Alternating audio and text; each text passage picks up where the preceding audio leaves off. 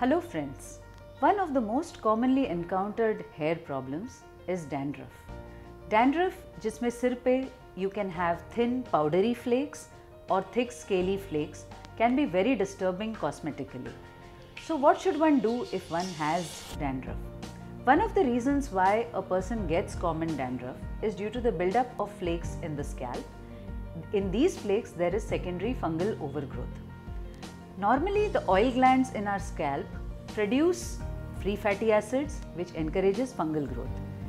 When we use a good anti-dandruff shampoo, this shampoo removes these fungal growth from the scalp.